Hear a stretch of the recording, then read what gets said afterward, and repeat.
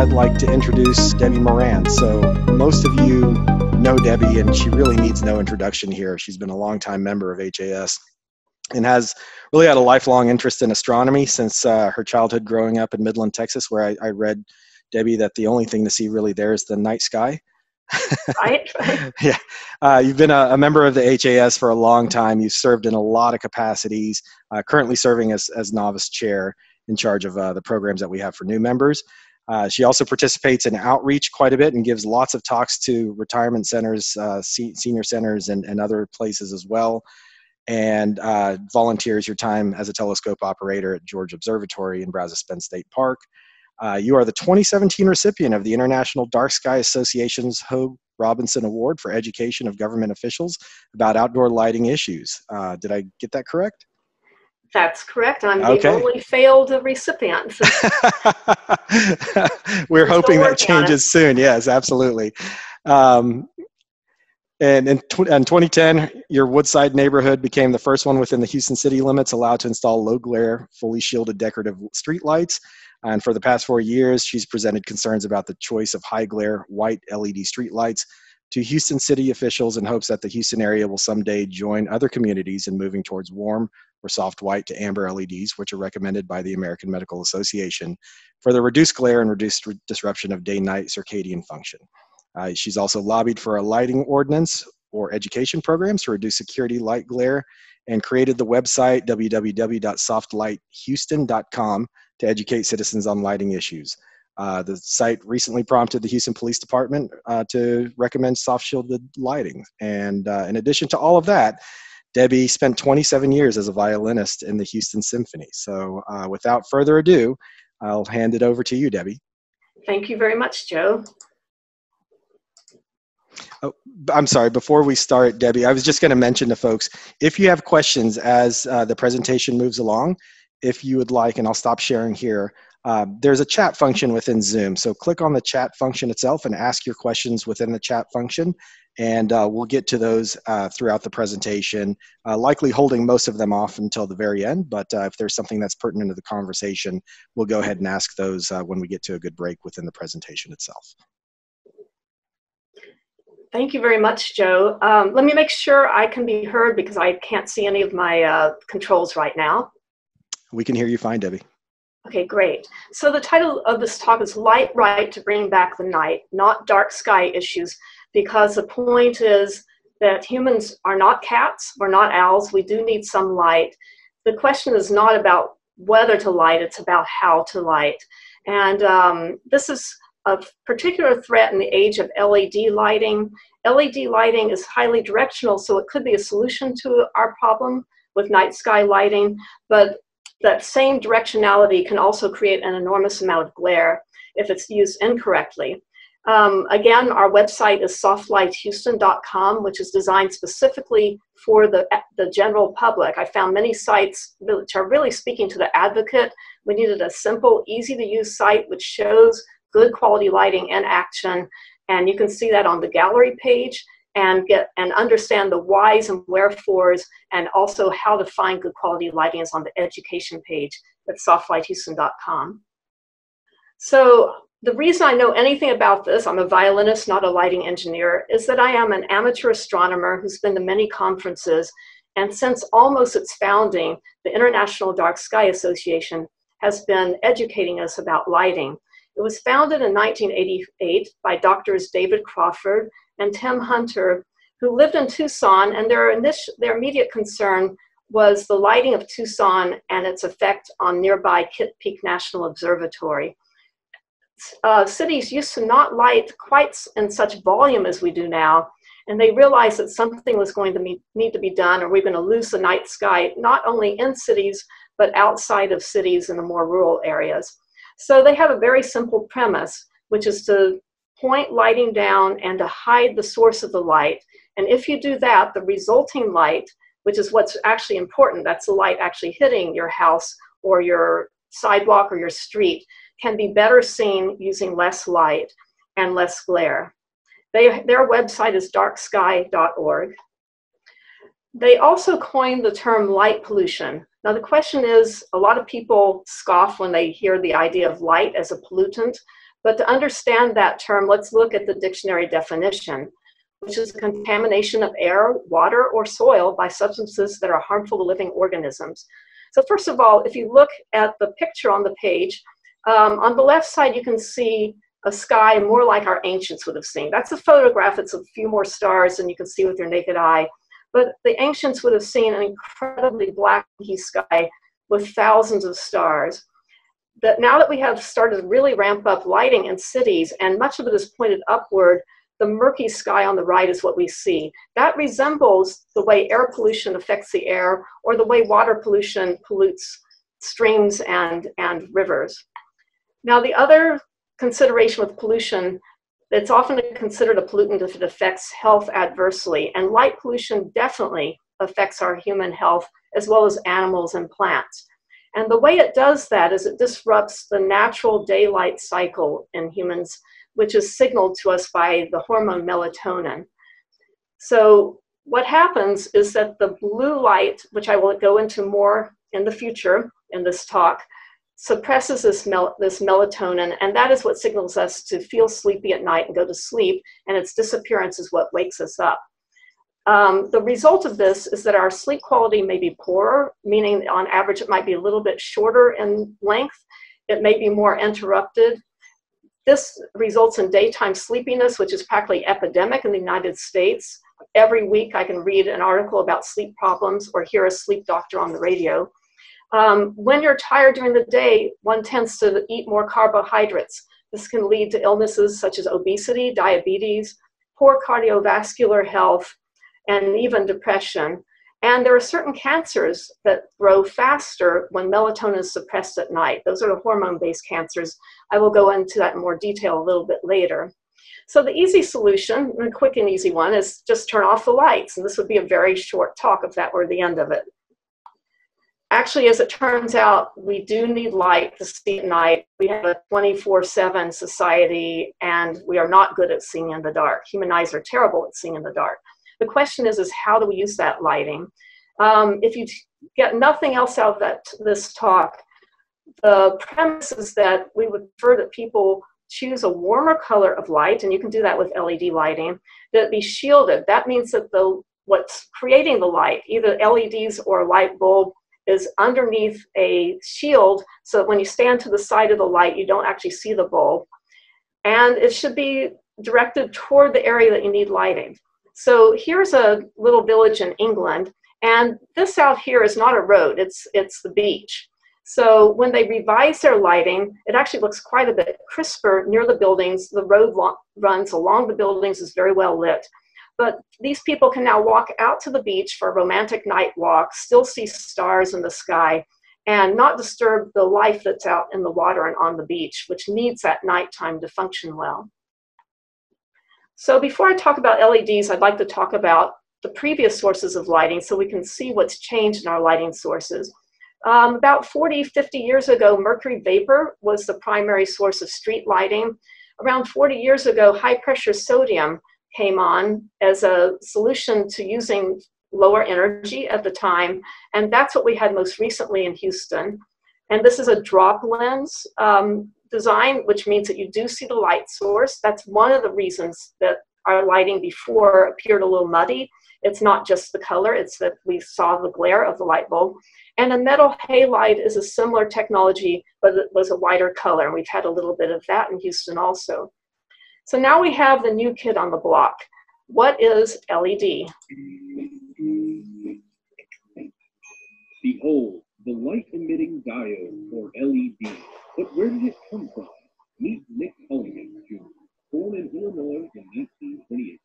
Although Nick was born in the U.S., his parents had immigrated from the Carpathian Mountains of Europe. During Nick's childhood, his father traveled widely, working primarily as a miner. Nick was the first member of his family to receive formal schooling. Eventually, Nick earned a PhD in electrical engineering from the University of Illinois. During this time, he worked with Dr. John Bardeen, who later co-invented the transistor. Over the course of his career, Nick has made numerous discoveries, improvements, and breakthroughs, but he's best known for one who outshines the rest, the light-emitting diode, or LED. But what is it exactly? First, let's start with the diode. Diodes are are simple semiconductors, and the conductor material is usually aluminum, gallium, arsenide. The flow of electrons in this material can produce light more efficiently than a traditional incandescent bulb. LEDs last much longer than light bulbs, and they produce much less heat. For this achievement, Nick is sometimes known as the father of the light-emitting diode. As subsequent researchers revised his invention, the LED has spread out from labs at General Electric to countries, cities, and homes throughout the planet.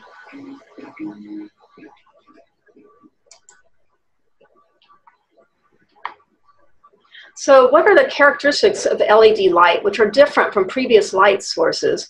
Well, the most important one is that it's a point source. It can be, and it's highly directional. It's sort of like concentrated light, not quite as strong as a laser, but that idea. So if you are looking at an LED light directly, it can be incredibly bright. And if you look at it from the side, it would be less so.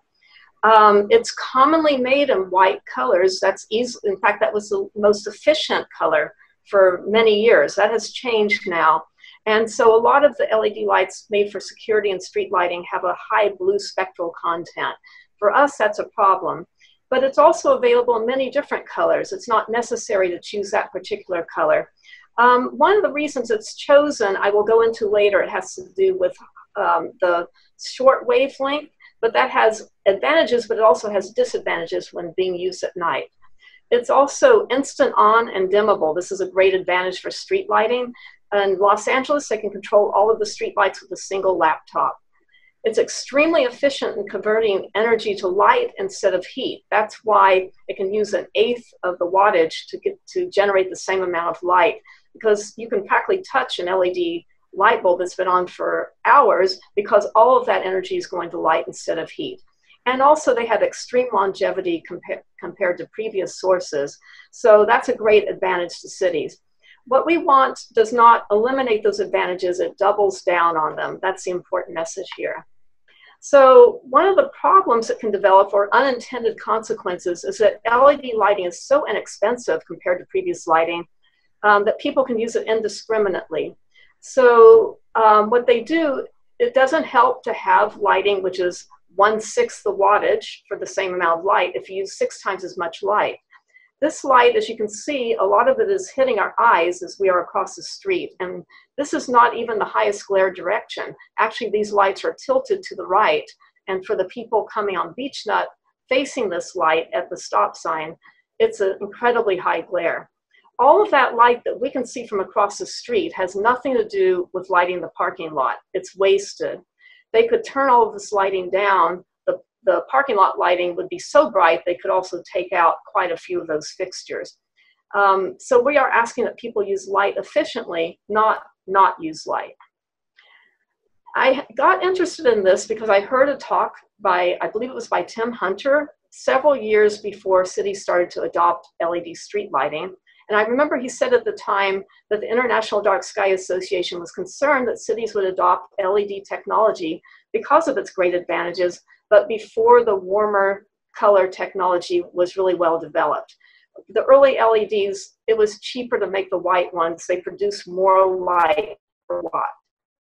That's exactly what happened. In 2014, I was told by the Office of Sustainability, when I was trying to make our decorative lights become more common in Houston, that I would be very pleased. We were adopting LED street lighting. They would all be pointed downward. But they told me that the color was a color called 4000K, which is a neutral white. It's not the bluest white, but it has a high blue component. I immediately became alarmed and wrote my first letter in mid-2014, actually before it was announced in the Houston Chronicle.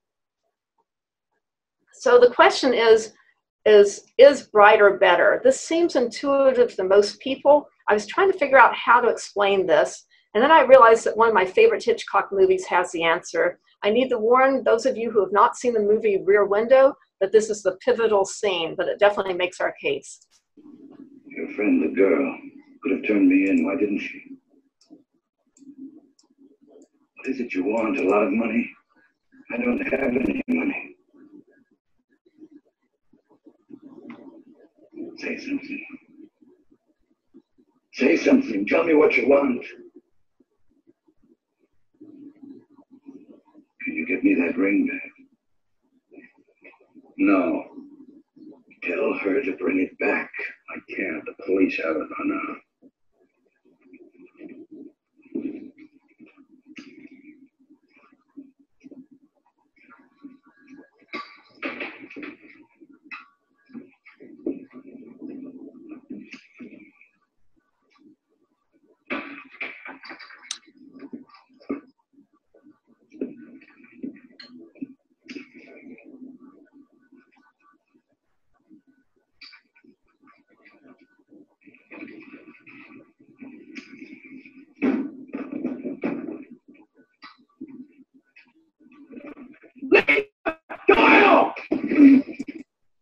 So as you can see, that only works up to a point, but now you understand why police carry those incredibly bright white flashlights. If you want to know what happens, you'll have to watch the movie. So light pollution, LEDs can be either the problem or the solution. These are actual hotel window views at places I stayed. I took these with my cell phone. On the left is the Dallas Doubletree near Love Field. I was in the 7th floor, and I had 2 of these very high glare white LEDs pointed up toward my window. I believe they were just trying to advertise the building. But it was extremely difficult to sleep. The room did have blackout shades, but when I closed them, the white light leaked around the edges. And as you become dark adaptive when you're falling asleep, it's amazing how much your room feels flooded with white light if you have something that high intensity outside your window. Conversely, in downtown Geneva, I was staying at the Hotel Suisse.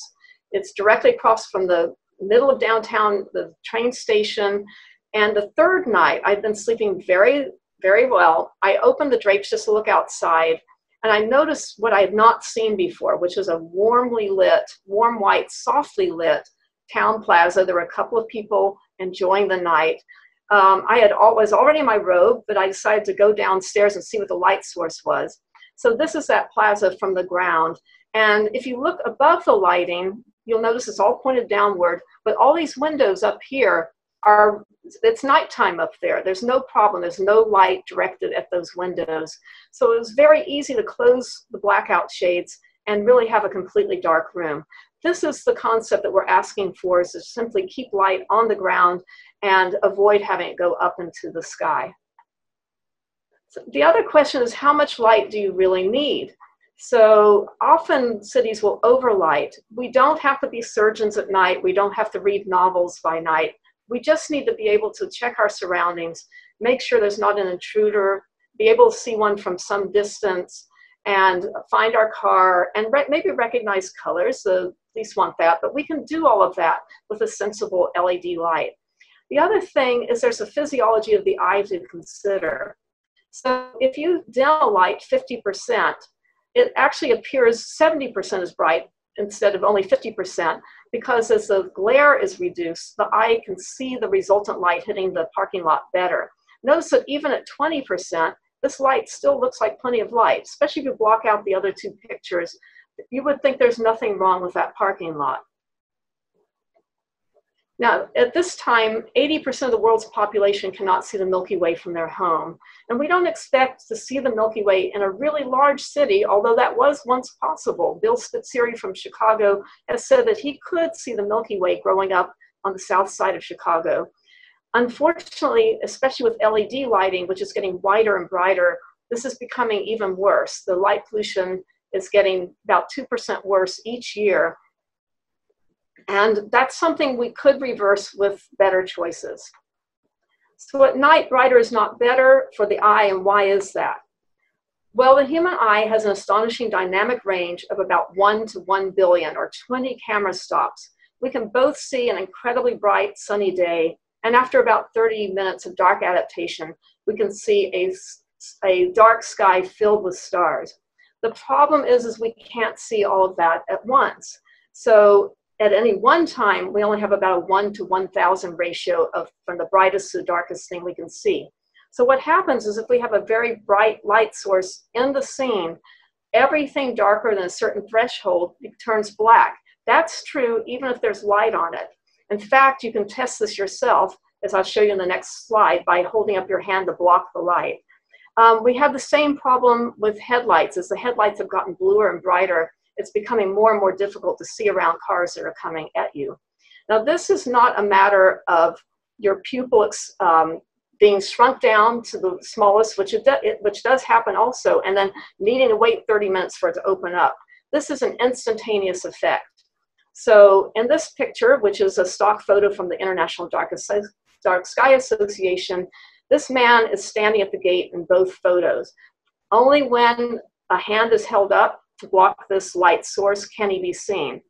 Now, the problem with making this case to people is they don't notice what they can't see. They only notice what they can. So someone who isn't informed about this subject might look at this light and say, gee, this is great. I see the whole backyard, no problem. Only when you show them that this light is preventing you from seeing beyond it do they then understand. And then they start to notice as they look around their community that that makes all the difference in the world. So glare is actually the enemy of the night. It diminishes human vision at night. And what creates glare? Well, it's a factor of brightness, color, and light scatter. It's actually physics. So blue light is a shorter wavelength than redder light. And because of that short wavelength, it scatters worse in the atmosphere and in your eye. In fact, blue light scatters 10 times worse than red light. And this is why even well-designed streetlights that point straight down, if they're bright, they will still scatter upward. They will actually escape upward from the light fixture, even though light fixture is trying to direct it downward. The reflected light, if it's too bright, can also scatter much worse than a little bit warmer light. This is, if your kid asks you why is the sky blue, it's the same principle. All of the light from the sun is scattered, but the blue light is scattered the most, and that creates that blue color when we look up at the sky. The problem with arguing this case is that that same short wavelength is also what makes things look especially crisp, especially in the daytime. It shrinks your pupil to the smallest slit. That increases sharpness. And this needs to also be understood by advocates. The problem is there's also all the disadvantages at night, and therefore we need to split the difference when we're choosing lighting at night. At this point, I want to talk about how light color is described. If you're buying light bulbs, you will see these same terms used. There's a measurement called correlated color temperature, or CCT for short, and it's confusing because the color is described using thousands of degrees in temperature Kelvin. And it has nothing to do with the heat when you feel the light bulb. It has to do with what color a piece of iron would glow if heated to that temperature. So lower numbers actually mean a warmer or yellower light, and higher numbers mean a bluer light. That would be a hotter piece of metal, glowing bluer and hotter. To give you benchmarks that might be more familiar, 2200 K is the familiar amber color of our previous high-pressure sodium street lighting. 2700 K are the light bulbs that are labeled soft white and were the most commonly used when we had incandescent bulbs before LED bulbs became common. 4000 K is very close to the color of the cool white fluorescent tubes that we used to have. It's considered a cool white. 5000 K are the light bulbs labeled daylight, and then you can get into even cooler whites. How does this affect glare? Well, in this photo, all four of these lights are actually the same wattage, but notice that the more blue there is in the light bulb, the harsher it is to look at to the eye. When we were advocating about the street lights, which are 4000 K, it's very difficult to convince people that this is going to be a problem when they only see one or two on their street. They can't quite imagine yet multiplying that problem by 179,000 street lights and many square miles of Houston's expanse to drive through. So this is why cities are now choosing these warmer colors, especially you can use these on the major streets. In the residential areas, you want to go as warm as you can afford. You want the least blue possible where people are sleeping. But if you must have a wider light on a major street, 2700 K is becoming very, very popular. This is as blue as Pittsburgh is going to go, and they are now also testing amber lights. Phoenix has only 2700 K right now, and Los Angeles has already abandoned the 4000 K and is using 3000 K and on the major streets and even warmer on other streets. So just to show you this difference, this was the first picture I could find anywhere on the entire internet what was then a warm white LED streetlight installation before and after. On the left, you can see white metal halide. Notice, for instance, also, this is very important, that the poles did not change. So they didn't put poles closer together to make the light spread more even. And notice that, ironically, in this picture on the left, they are actually trying to spread the light farther. We do see the sides of those white light bulbs, yet the way our eye reacts to it is similar to the way the camera reacts to it. We have what we call the zebra stripe effect. So yes, the light is very, excuse me, my cat's coming. She was ill, so I need to put her in my lap. The light was very, very clear directly underneath, but anything darker in between looks especially dark because of that glare hitting our eyes. As soon as we get rid of the glare, notice that these lights are not actually trying to spread the light as far. The whole street looks more even. So to see the difference, Jim King, a member of our club, had the great idea of filming a pedestrian walking from left to right. Notice that in this school, which is Houston School, there's warm shielded lighting here, and then there's a single high glare security light. The second one is actually a reflection of that light, and then she goes into a more shielded area of white light over here. And notice how she changes as she walks from left to right. So it's only 19 seconds. Start focusing here on the left. Okay. It says recording, I guess.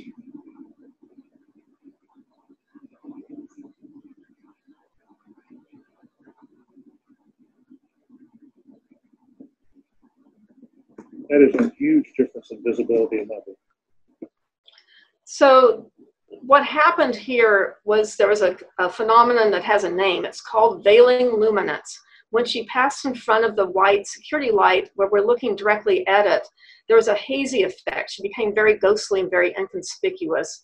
And newer lighting calculation methods take that into account and calculate for it. In fact, the thinking has changed. It used to be you want to create a little glare in order to spread the light farther. Now, the newest Illuminating Engineering Society guidelines for lighting say it's actually better when you're mixing cars with pedestrians if you have to minimize the glare and be a little bit less uniform. They would rather have the pedestrian, instead of always looking what they call positively lit, where you can see what color they're wearing and you actually see the light on them. What was most important is the contrast. It's okay for the pedestrian to either be a dark silhouette against a bright background or lit where you can see her. The worst possible situation is where the glare that's hitting your eyes completely prevents you from seeing the pedestrian. And that is now in the new guidelines. So the other problem with poorly designed lighting is health and the environment. What happened is that our bodies evolved in a situation where light naturally reddens at night. Often cities would say if we use white street lights and white business lights, that's a more natural light. That light is only natural to humans and animals during the daytime. It only occurs in nature during the daytime.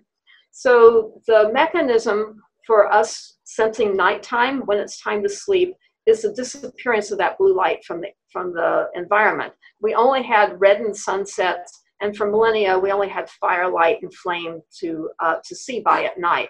And that's what we are evolved for. So what happens is that as the sun sets, the blue light component disappears. Not necessarily all light, we might have firelight, but that disappearance of the blue light signals our bodies to create the hormone melatonin, which peaks in the middle of the night. That is what signals us to feel sleepy.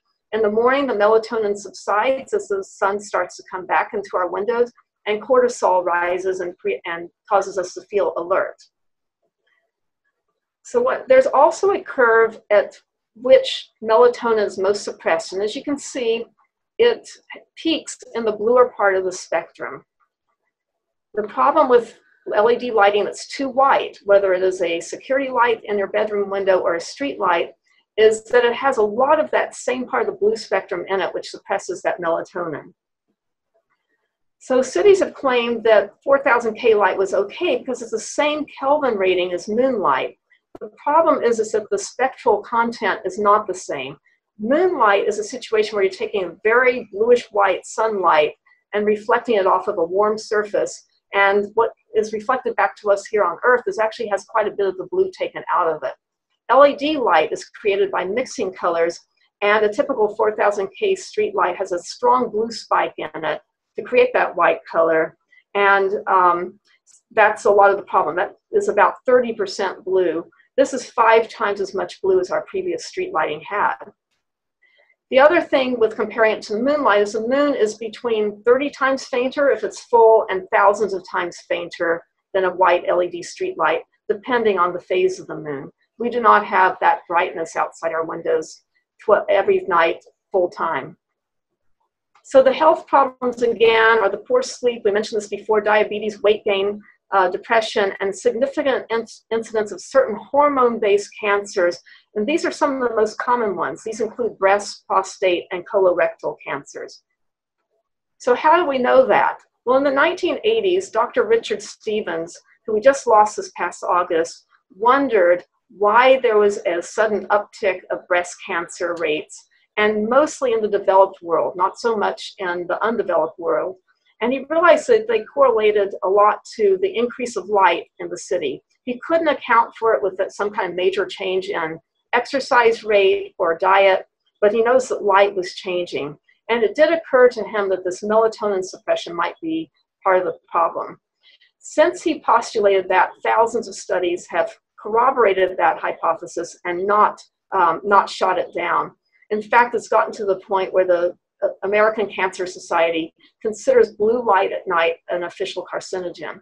One of the most famous studies is of over 40,000 nurses over many years, and they found twice the incidence of breast cancer in the nurses mostly working night shifts versus the day shift nurses. Conversely, a Haifa, Israel study found that blind women living in cities had unusually high melatonin levels in their blood, and only about half the normal breast cancer rate as sighted women. And this is only true if they were completely blind. It did not work out if they were legally blind and could still see light. Also, cancer tumors have been grown in the lab. I heard a talk by Dr. Russell Reiter from Austin, who does this kind of research for melatonin and cancer, and he showed us curves where these cancer tumors grew much faster when melatonin was absent, and melatonin had a suppressing effect. They grew, but they grew much slower. Melatonin is also an antioxidant, so it can also prevent the formation of cancer in the first place. The drug tamoxifen, commonly used to treat breast cancer, lost its efficacy even in dim light coming into a bedroom, so much so that doctors started to prescribe melatonin along with the tamoxifen. And if you do a search for MD Anderson and melatonin studies, you will find for many cancers, there are studies where they're adding melatonin to the cancer drug. And then finally, most recently in 2018, we took satellite photos of Barcelona and Madrid from those, not satellite photos, they were from the International Space Station. And the International Space Station is able to see not only the amount of light, but also the color of the light, better than satellites can. These are early adopters of white LED street lights, but there was still some warmer lit neighborhoods. So they interviewed 4,000 residents. They asked them, they gave them questionnaires for indoor light exposure, so that could be factored out. And they found twice the prostate cancer rate and 1.5 times the breast cancer rate in the people that had the highest blue light exposure compared to the warmly lit neighborhoods. And not only that, it was an exact sliding scale. The worse the blue light exposure, the higher the cancer rate. They have also recently published on their results on colorectal cancer. One of the doctors told me they were finding 90% higher colorectal cancer rates in the white lit neighborhoods. Fortunately, there is a fix if you're stuck with this. Blackout shades can mitigate this health risk. But from a crime standpoint, putting really thick shades up also minimizes neighborhood awareness. This is Dr. Mario Mata.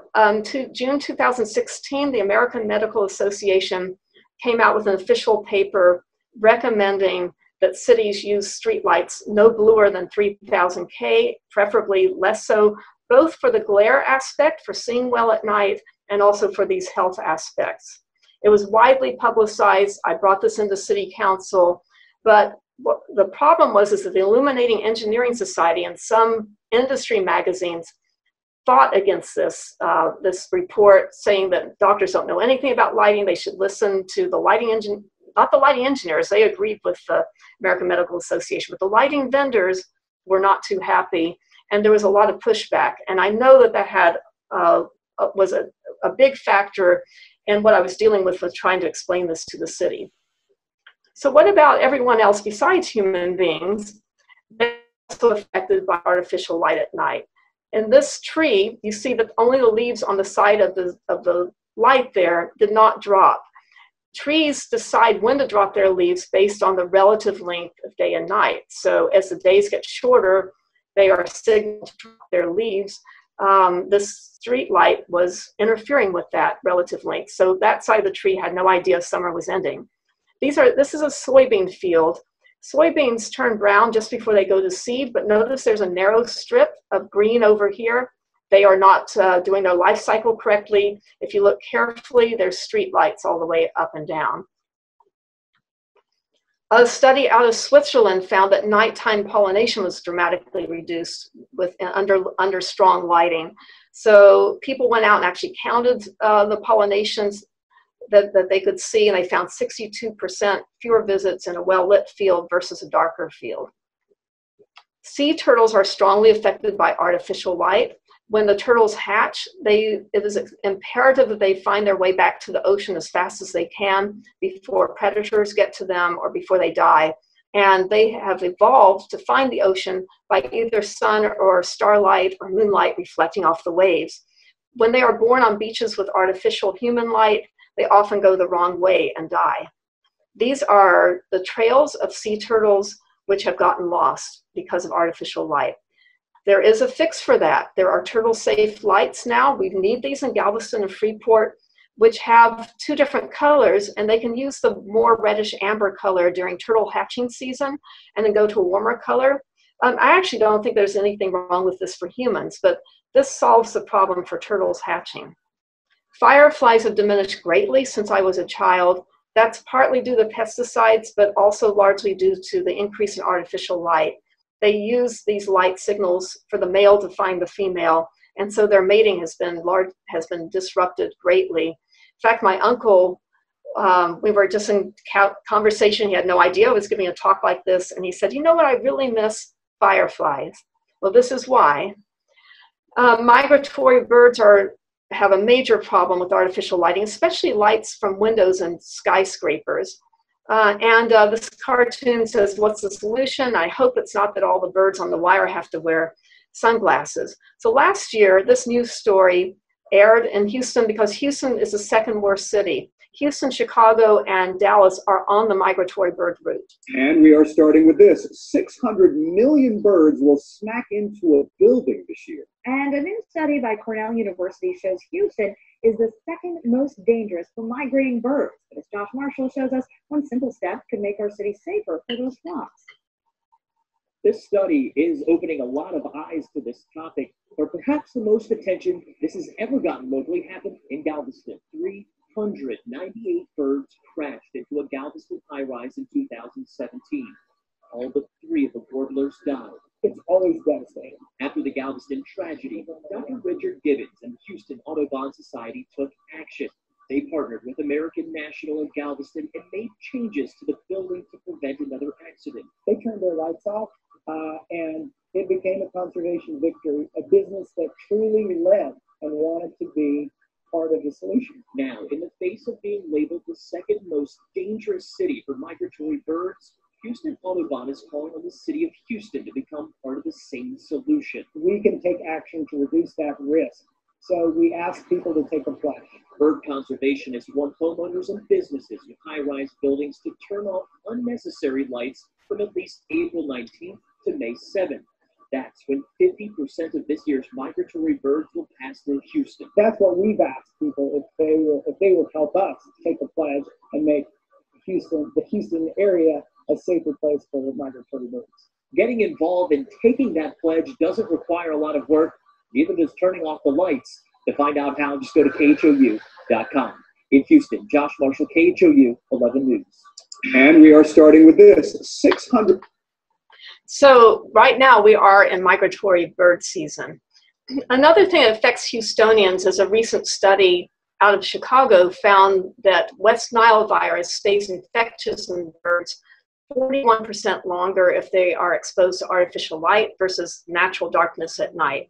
I don't know if there's anything we can do about that. I don't think we're going to get rid of all light in cities, but it's possible that subdued light pointed downward would minimize this effect.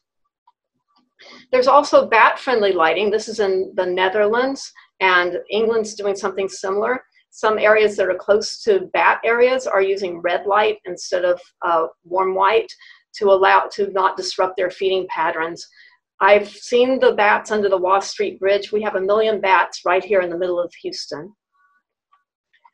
So the number one reason to avoid white light at night, I found if no other argument will work, the yuck factor might.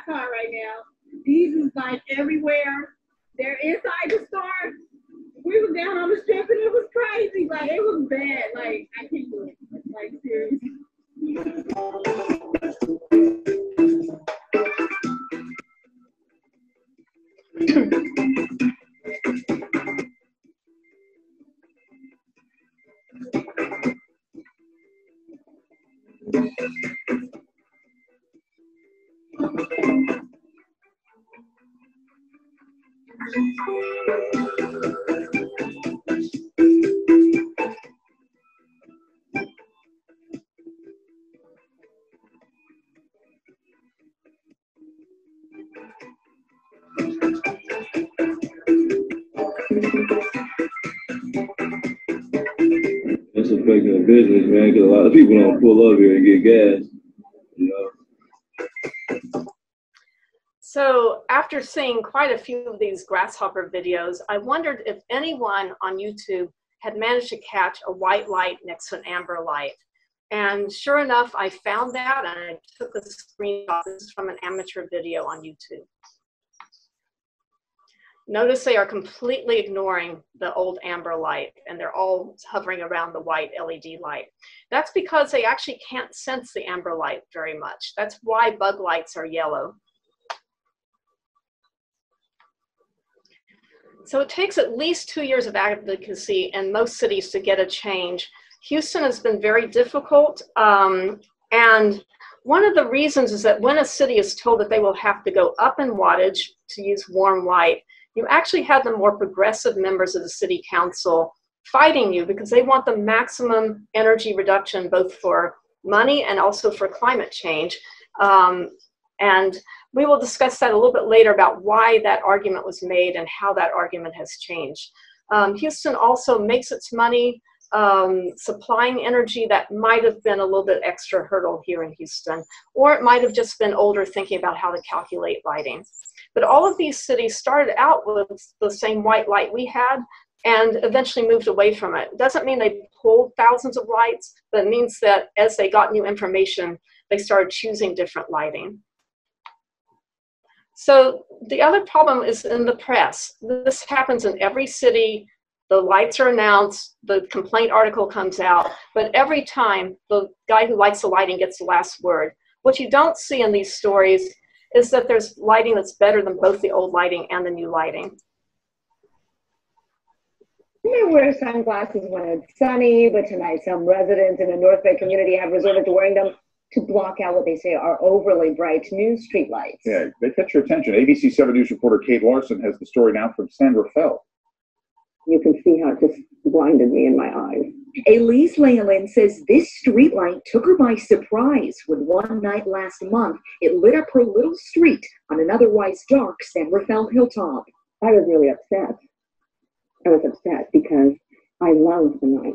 Elise and about 100 other San Rafael residents have complained to the city about how bright and white the new LEDs are compared to the dimmer yellow light cast by the old high-pressure sodium streetlights. The neighbors are noticing the difference in that. Bill Guerin is the director of public works in San Rafael. He says the city took out an $800,000 loan to pay for the 2,700 new LED streetlights. So far, 2,400 have been installed.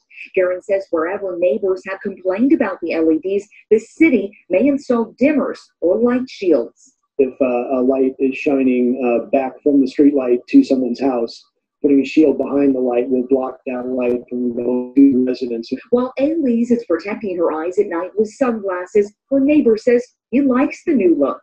I think they're safe. I think this neighborhood is far too dark.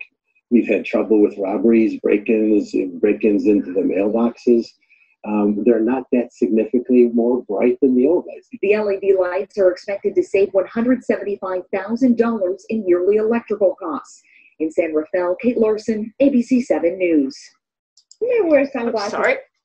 So yes, and also Galveston last year, the typical article came out with a person who hates the lighting, and especially devastating in a place that has the beach and sea turtles. This Houston's continuing to put in this kind of lighting. This was installed, I think, a number of months ago, maybe close to a year ago, in Sugar Land. Centerpoint is using this color because they say TxDOT is choosing this color, which was chosen in 2014. I'm also concerned about the highways and freeways in Houston. And this is an unshielded decorative light, which is especially devastating for trying to sleep. The question is does all this white light prevent crime? And there's no indication that that's necessarily the case. This is a next door listing found by our president, Joe Califf, and he says this came out the first night the Houston LED streetlight was turned on. It says, just found out that my neighbor's black Sahara Jeep Wrangler was stolen last night. The vehicle was parked on the street across from our houses and directly underneath a new LED lamppost. Our guess is it happened between 10 p.m. and 12, but haven't gotten confirmation. At the bottom, he says, the vehicle was parked on the edge of Woodcrest Park area near the train tracks, again, under a very bright light. It's a damn shame. Stay safe. Well, what happens is that people have to start really blocking their windows once this is near their bedrooms. Or I've even talked to people who moved to the back of the house to sleep because of a bad light. This does zero for neighborhood awareness. It means that even if someone had a motion detection light, you wouldn't be able to notice it coming on. Much better is subdued lighting allows you to see, but also allows you to notice changes. Maybe a car coming down the street with its headlights, or someone's motion detector light coming on. That would actually be the best for safety. So let's take a look at how this actually works in real life. On the left is an actual fatal accident scene. It's at Bel Air and Atwell. Steve Goldberg and I went out to take the picture. And I was very concerned when I got to the accident scene that there was a white security light from the Phillips 66, extremely bright, and it's right behind this bus stop. You probably barely notice that there's a bus stop signal here. Now, this is a drunk driver, so he did actually run off the road and ran along the sidewalk, hit the bus stop sign, and hit someone on a mobility scooter crossing from the Phillips 66 toward here. But look what this light is doing as far as distraction and visibility to a place where there's a high likelihood of people crossing one street or the other. It's not making them visible, but it's making these people very, very inconspicuous. The question is, would you rather have a drunk driver see the scene on the left or see the scene on the right? The visibility can actually make a difference between a near miss and a fatality. By the way, the city on the right is Tucson, Arizona. This is after their LED streetlight retrofit, and they have a professional observatory outside the city. This is what we mean by dark sky lighting. It's actually very good lighting on the ground. So ordinary window coverings can't block a bad light outside your window. As we've discussed before, there are people who've had to use cardboard and duct tape to keep any of this light coming around the edges, because it'll appear so bright, just even small amounts coming around the edges of curtains. Now imagine if you have a soft, warm, low glare environment. This is high pressure sodium. This is a Katy neighborhood that had not built the houses yet. It's similar to the lighting in the north half of Woodside subdivision. And we were sent there by project manager Shelton Mitchell to see what this lighting looks like. There is now lighting in the same color in LED, which has better color rendition. Things don't look quite so yellow. You can tell the grass is green is the way it was put to us, and is more even. So that would be the way to go outside of residential homes. Now there's a lot of good products out there now, but this one has by far the best commercial.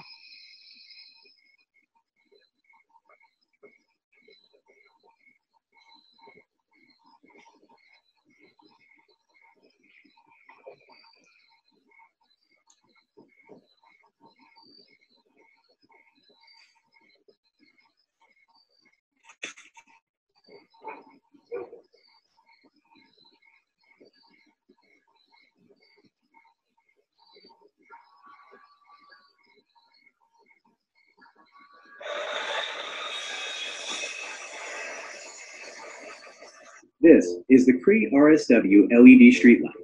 Energy cost savings your city needs, with warm color temperatures and low glare your citizens want. Utilizing Cree's patented WaveMax technology, it directs light where it's needed, and away from people's bedrooms. The groundbreaking, nobody will want to saw it down, Cree RSW streetlight. So this is one of the very first products that came out, and now many makers are making low glare, warmer streetlights at this point. One I'd like to mention is LumaCan, which has created a product called the LumaCana. It's a company out of Canada, and it was someone concerned about the lighting paired with a lighting vendor to create it, and Audrey Fisher in Chicago is proposing it to be used there. And the light cone is supposed to be such that at the next pole, the light from the previous street light ends. And they use a warmer color with excellent color rendition. Now, the last thing I'd like to talk to, which is very important to people like me, is aesthetics. What do you want your city to look like? I used to love the warm glow of Houston driving and the beautiful modernity when I would come back from school from New York. We are now creating something that looks rather trashy. There's constantly white glare in your eyes every time you drive. It looks like a forbidding city. So I thought, how can I get that across? And I realized that Hollywood frequently uses lighting to create a mood. So these scenes are from the Netflix hit Stranger Things. You see the nice warm glow of the regular dimension, and the upside down, where you have the man-eating creatures, is lit in a very forbidding bluish color. Now, maybe not all of you are into Netflix hits, so I have a baby boomer version of this slide. Would you rather live on the Hallmark Channel or with the Addams Family? So warmer residential lighting is easier to live with. It's just simply more pleasant. This light on the right actually dates to a couple years ago. They're improving the lighting even further. But I went to Hemet, California, which is about 2.5 hours east of Los Angeles, to see these streetlight tests. And they were wonderful. When you were at the next light over, you never saw the glare from the light, the next one. Whereas in Houston, you might see LEDs from many lights down the road. Also, the wattage is a lot less, and yet the visibility was excellent. I could easily see an unlit house, and there was no glare from the doorsteps or from their yard. Whereas in Houston, this is what happened when my new streetlight came in. I've since asked for a house side shield, which has mitigated some of this glare, but not the incredibly bright white reflection off the street, and not what a driver sees. It's so bright that it turns jet black between this light and the next light because of the glare. That's not a problem in California. They are now using 14 watt 2700K, that's again the soft white light bulb color on 25-foot poles. Again, this is now 1/3 of our wattage here in Houston, less than 1/3. We are still installing 45-watt, 4,000K streetlights in Houston, and there's still decent visibility. There's on my website, you can see a video showing that light and a still picture where it's a little darker. There's a few areas where I could find warm LED technology in Houston. One is that many Shell stations converted their canopies a couple years ago to a warmer color. This was taken at the intersection of Wesleyan and Highway 59, and you can see the soft color here versus very harsh color here. We noticed this car pulling out as we were taking pictures. Steve Goldberg caught that really quickly. That car left the station with its headlights off, turned onto Wesleyan, turned onto the Southwest Freeway feeder road, all along with lights off. And I'm seeing this more often. People just think it's daylight from these parking lots and just forget to turn their lights back on, or the automatics get fooled. Unfortunately, this Wesleyan station and the ones at Kirby have switched back to white. I don't know why. I'm trying to find out. Sally Alcorn is one of our most supportive city council supporters, and she was also wondering why. But many Shell stations still have this warmer canopy lighting right now. Rice University recently installed beautiful pedestrian lighting. You can look directly at the LEDs. It's hard to tell from this picture, but these are rectangular arrays of little LEDs. And from most angles, you can look directly at them with absolutely no discomfort. And they create this beautiful soft glow. These are examples of acceptable versus unacceptable lighting fixtures when you're looking for lighting for your own home or your business. And the difference is that all the ones on the left are either aimed or designed so that you see the light bulb or the LEDs, in this case, in more modern times. And all the ones on the right are similar lights of similar design, except they are designed to hide the light bulb when seen from the side. This keeps the light on the property and keeps the glare out of your eyes. And I'm going to show you in the next slide this clip-on shield just for the bare floodlight bulbs. So this is a great product that you can still buy at parshield.com, and it's designed to clip only onto full-size floodlights. There are still some LEDs made in this full size called PAR 38s. And this allows you to still aim the light outward, but it shields the light as seen from the side. So the shield is strongly angled. And I think we need more products that are designed this way with an angled shield. So if people want a little bit more coverage on their driveway, they can angle the light out and yet it's still shielded when seen from the street. This is a Hinckley shelter. These are both lights I've used at homes of different styles. This is a contemporary one. There's sconces. There's also wall versions of this. And you can screw in any light bulb you want. I have an 8-watt warm white LED small flood in mine. And my porch is extremely well lit using this light. It even bounces actually into the ceiling of the porch. So it doesn't look like a cone with darkness behind it. This is a design. We now can find lights with integrated LEDs. So there's warm LEDs up at the very top, and this fixture has a dimmer, and it's moderately priced. You better hurry because they've gone up from about $45 when I bought it to about $56 now. But this is one you can find readily available online, but it's hard to find in stores. Home Depot does carry it online. It's called the Westinghouse. It's a transitional design. You can find many like this. At full brightness, it goes way down the sidewalk. You can feel comfortable that someone coming to your house can see well. At the dimmest setting, you still have a beautiful soft glow for your porch overnight. Sports field lighting is also greatly improved, but you need to catch sports fields if possible before they install lighting if there's new ones being built near you. So this sports field is just as well lit as this one in the playing area, but this is a view from the nearby subdivision where there are houses. They are not nearly as disturbed while those lights are on. In Houston, I would say about 70% of our driving glare is due to bad lighting, which is aimed outward and is on hinges. I've mentioned to the city council, if we could just direct people to turn the hinges downward, we wouldn't reduce energy use unless people also remove some of the lighting, but we would dramatically reduce glare with very little effort. All someone has to do is get up there and tilt it downward. Chris Monrad, our lighting engineer advisor from Tucson, said that people are mistaken about how LED lighting works. The light spread is built into the optics, and you can get different degrees of spread. There is no advantage to tilting the light up. All that does is create glare.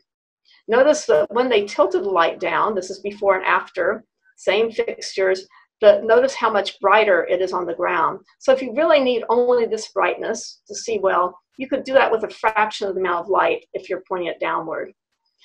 Here's home lighting. This is porch lights where you can see the bulbs, but notice that the stairs look very dark and the sides of the house look very dark. This is what happens if you hide the bulb. And notice, I put the picture on the left because notice that you don't need an enormous amount of brightness to see these steps far better than the previous photo. This is the PAR shield in action, clipped onto a bare floodlight bulb. Even if you have a bad, bright, glary bulb, you can greatly mitigate it. These are moderately priced and they come in bronze and white. When they're on the bulb at night, it actually turns it into looking like a much more upscale light fixture. You just see a dark silhouette for this whole assembly here. And notice how much better you see the area behind that bulb. Between here, that's that ghostly effect called veiling luminance, and here where it's nice and crisp. This is where we are and where we need to be. This is a January 2019 aerial photo of Houston. Every single light that you can see from an airplane, most of these are business lights, not our street lights that are pointed upward.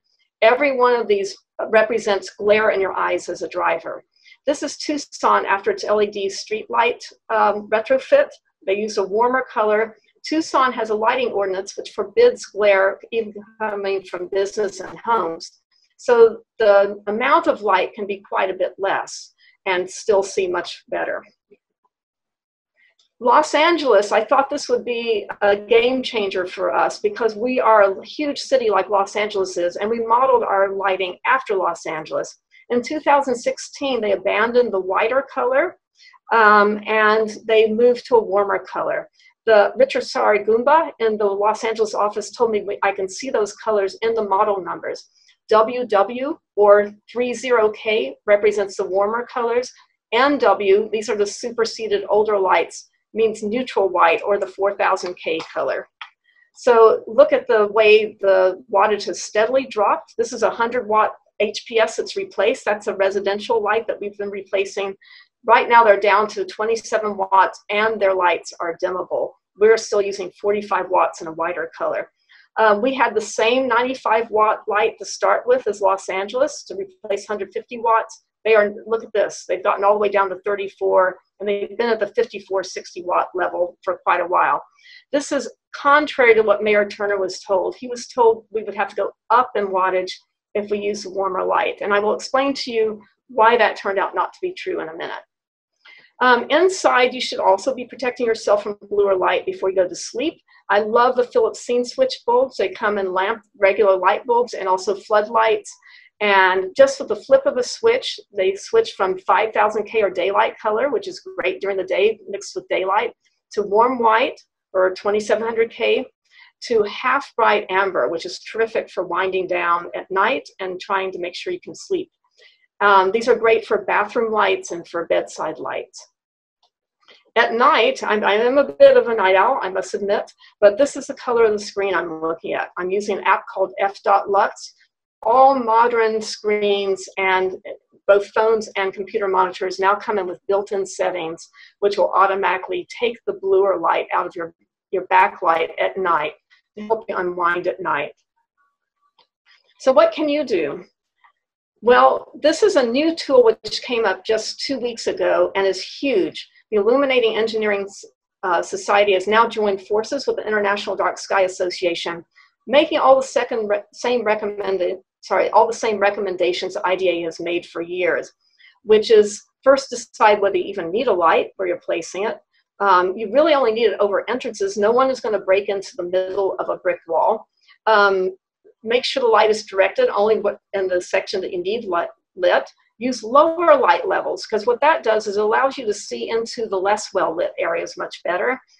Use controls, dusk to dawn or motion detection. Motion detection is terrific for scaring off someone before they even commit a crime because it increases the chances they will be seen. And now they're also recommending to use warmer colored lights where possible. The lowest blue possible is best for residential areas. They changed in their new recommendations. This stands for roadway and parking lot lighting. In RP 818, they have come so much around to the International Dark Sky way of thinking that I was strongly urged to spend the $350, which normally a city would do, to buy the standards so I could understand them. And what I noticed is they have a chapter 2 about how the eye sees light at night. And they said they had changed their thinking. Before, when they were telling cities to use a bluer color, they were using what's called the scotopic curve, or how the eye operates in a dark environment, when it's using mostly the rods, which see in darkness, and not the photopic curve, which uses the cones, which help us see color at light. They now say they realize that under streetlights, we are using the photopic curve. This is a light sensitivity curve for color and how the eye is most sensitive. And notice that the photopic curve is shifted to the yellower part of the spectrum.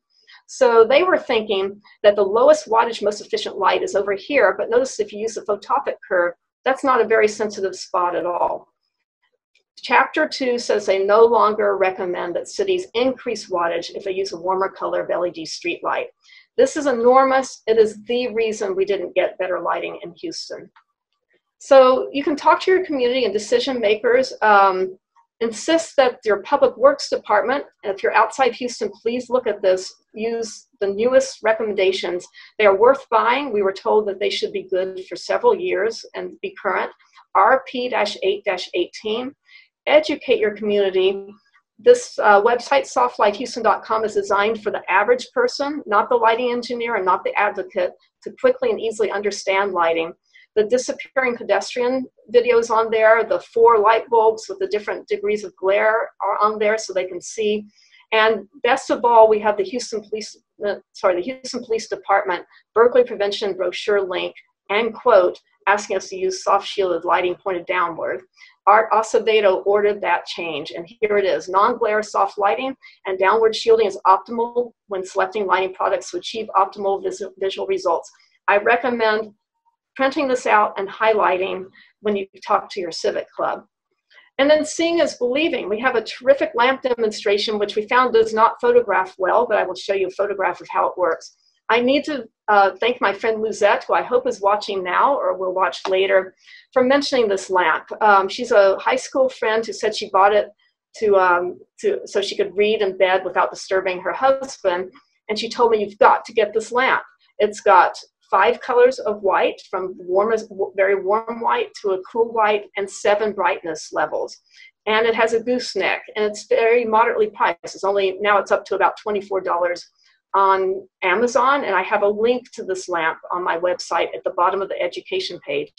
I use 2 figures, and I like to use toys both for their scale and also for their color, because you can see color rendition too. So I use a figure, either an action figure or a car. And McDonald's Happy Meals toys are actually great sources for the price of a Happy Meal. I use one directly underneath, but also one behind. And then I try different lighting scenarios and show people the difference in visibility. So here's the worst case scenario: bad security light tilted about 45 degrees toward your eyes. And here's the guy in front, the guy behind. What I cannot show you in a photo, but I show people real time at the end of my talks, is that if you hold up your hand and block this light, this guy pops out. He's not invisible because there's no light on him. He's invisible because of the glare. Then I can turn the light down, turn it to the warmest color, and notice all these dots here. That means that's the brightest. There's only one dot here, that's the lowest setting. And the entire room and both figures are much more clear.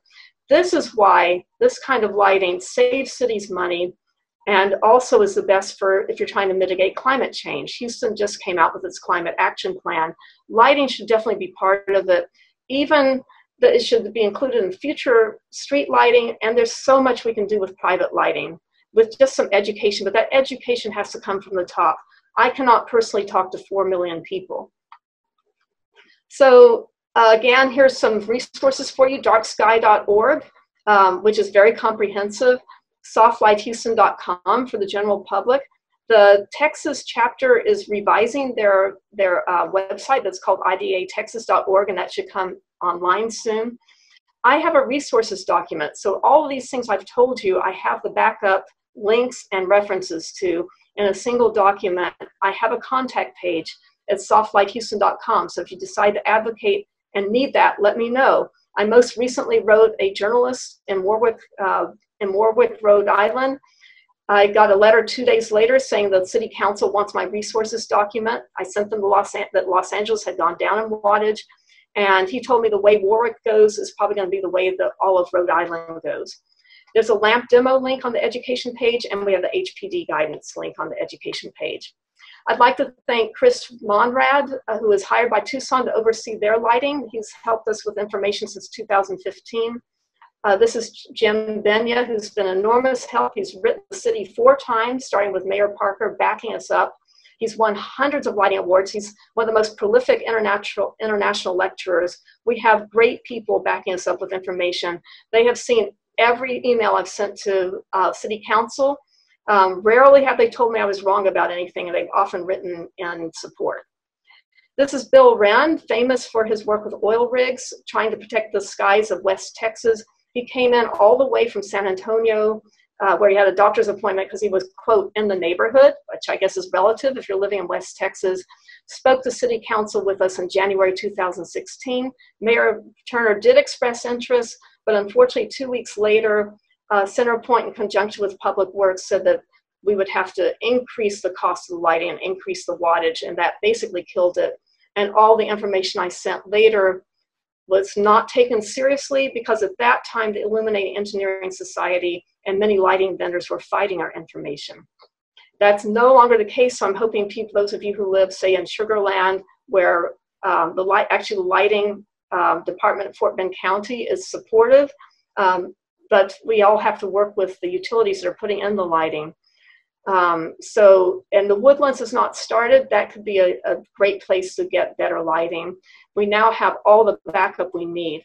This is Memorial Park Eastern Glades. I'm grateful to Lance Gandy Lighting 2, for putting some dark sky lighting placards out there and choosing a warmer color of LEDs. I called to ask if they were dimmable because they're still pretty bright. So I recommend if you go jogging out there, the trail is well lit, but if you jog on this side where all the lights are, you're gonna get some of the glare in your eyes and the surrounding areas are gonna turn black. If you jog over here where the LEDs are not hitting you as directly, you still see the trail well, but you also will see all these areas over here. That's where you're most likely to be assaulted from, is out here. Again, fainter lighting means you see the less well-lit areas better. In addition, this is our future if we do nothing. Light pollution is increasing 2% a year, and that white scattered light is making things worse. This is what a dark sky city looks like. Flagstaff, Arizona was the first dark sky city. They are in the process of switching from low pressure sodium to amber LED. They're using a special narrow band LED that can be filtered out by the nearby observatory. This is a city of 107,000. Notice they are not sacrificing visibility on the ground, yet this is the view 6 miles away at Lowell Observatory. So thank you so much for listening. I know this has been a long slog. If you talk to your civic club, all you need is a 1-minute light demonstration to distill down everything I've said. And let me see if I can get to the point where I can stop sharing the screen. I think I need to do that. And see all of you guys again. There we go. Thank you so much. Thank you, Debbie. That was a wonderful presentation. We did have a couple questions that came up. Michael Lloyd asked, well, he actually mentioned Flagstaff, Arizona has outstanding LED lighting, by the way. I'm a firm believer in what Debbie is telling us. And Jim Tucker just asked, common fluorescent lights will fade wall art on paper. How does this type of art objects and diplomas, etc., respond to the 2700, 3000K LED indoor lighting? Actually, that's a question I'm not sure how to answer. That's probably the ultraviolet component. I don't know if that's as much of a component in art lighting. That might be a good question for the art museums to take a look at. I know there are some white, at one point I bought a white LED picture light. So that would definitely be a concern. but I'm not sure whether, I think LED lights may not have as much ultraviolet light as fluorescent lights have. Okay. Lou asks, has there been any studies on how the softer lighting affects the Bortle scale? We know that even though Tucson used a higher blue light, they used 3000 K at the time. As Chris said, if he had to do it over again, he would use a little bit warmer, but they use it at a lower level and they have dimming controls. He was able to, even using not amber light anymore, and they had shielded amber before, he still reduced light pollution about 7%. They were estimating 14%, but he thinks there's still some bad business lighting out there that might have affected their results. But I need to put them on there. There's some photos of before and after. Take a look at the the Austrian village video on my website, and you can see a lot of before and after. Definitely warmer and shielded will definitely reduce light pollution compared to anything we've had. If we were to use even 3000 K at the level that Tucson was using and eliminate all the glare, Houston would be far better. And now we can use 2700 K combined with amber where it's affordable. Thanks, Debbie. And a question I had, especially now given the situation, the economic shutdown due to COVID-19, potential loss of revenue for municipalities, the city of Houston, et cetera. Has there been a study that indicates what the potential economic savings would be by switching from the 45-watt lighting to lower wattage versus the cost of making the retrofit? Well, it's a direct one-to-one thing. So if you go from 45 watts to 14 watts, you're using 2/3 less energy. The problem is that cities also have to negotiate a tariff with the utility. So they will have a tendency to want to raise the price per watt.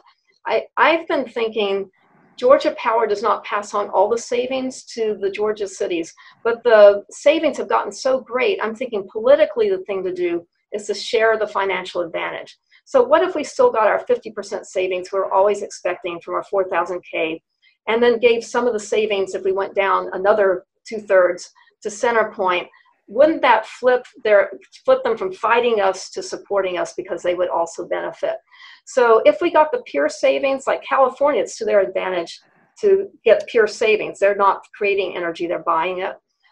It would be the same as the drop in the wattage. So use 2/3 less wattage, it's 2/3 less energy. And I wanted to mention one more thing about Tucson, which is very important. John Barentine told me, he's at the IDA, told me that they found that a little blue goes a long way. So they found 1/4 the amount of light was adequate visibility compared to high pressure sodium. Most cities use twice that. Excellent. Hey, Debbie, I have actually two questions. That Philips scene switch bulb, was that an LED bulb? Yes, it's LED. I love it. You can get them. You can get some of them at Lowe's or Home Depot. You can get both kinds in bulk, maybe 4 at a time from Amazon. Okay, and when you talk about the connection between excessive blue light and melatonin, is that only the blue light that's in your room where you sleep or where you live in your house, or is the blue light out on the street that you experience every day affect your melatonin? Yes, if the blue light makes it through into your living room, it affects the melatonin. Or if you've just driven up to your house and have been exposed to it, or if you've been exposed to it driving all around town. You want to try to keep it out of your house before bedtime. Right now, our best bet is probably, you can try asking for a house side shield, and some of their newer designs are a little bit lower glare toward the house. But ideally, it would have been better if we had warmer street lights. And maybe we can still do that where they're not yet installed and in the future. And also don't forget, thank you. Bill, don't forget about your phone or your iPad at night. Make sure its blue light is turned off. So that's what you're seeing, through your eyes. When you talk about the blue light inside the house, your phone, your TV set, they all give off blue light. Good idea, right. Thank you. Yeah, cities actually use this as an excuse not to do anything about the street lights. They said, well, everybody's doing it to themselves with their devices. Yet, years ago, the device makers gave us a way to cut out that blue light at night. And it'll happen, you can set it to happen automatically. Absolutely. And you can overrule it if you need to. I think on iOS devices, it's called night shift that you could turn on, and I'm sure there's an equivalent in Android. And on Android, there's Twilight. Yeah, there you go. I'll go ahead and ask anybody who wants to ask a question to go ahead and unmute yourself and use this opportunity to ask Debbie whatever questions you have. I'll give everybody a second to do that who may want to. One of the reasons this was so long is because I've tried to answer everybody's questions as much as I can. Absolutely. Okay, I'm not hearing any additional questions. Well, thank you, Debbie, very much for the information you shared with us tonight. It's something that we can all take part in, and even though we didn't really discuss the astronomical impact on what it is that we do from a hobby perspective, you know, it certainly transcends many different aspects of what we do on a day-to-day basis, including the medical and safety aspects as well. So appreciate the presentation, and let me just share my screen here. Just to let you all know, our next monthly general meeting is going to be Friday, June 5th. And if you have any questions about anything that we've got planned upcoming, you have any additional questions you may have about the VSIG meetings that are upcoming, any of the lighting discussions that we've had, go visit us at our website, http://astronomyhouston.org, for additional details and information. If you're into social media, you can follow us on Facebook, Twitter, and Instagram. And again, if you have any questions for Debbie, for Stephen, for myself, or anybody else, you can email us at info@astronomyhouston.org, and I'll be monitoring, as well as other folks will be monitoring that particular email address, and we'll pass along the information to the appropriate parties. So thank you very much for joining us tonight. Again, thank you, Debbie, for all of the great information, and our meeting is adjourned. Take care, everyone. Thank you very much. All right.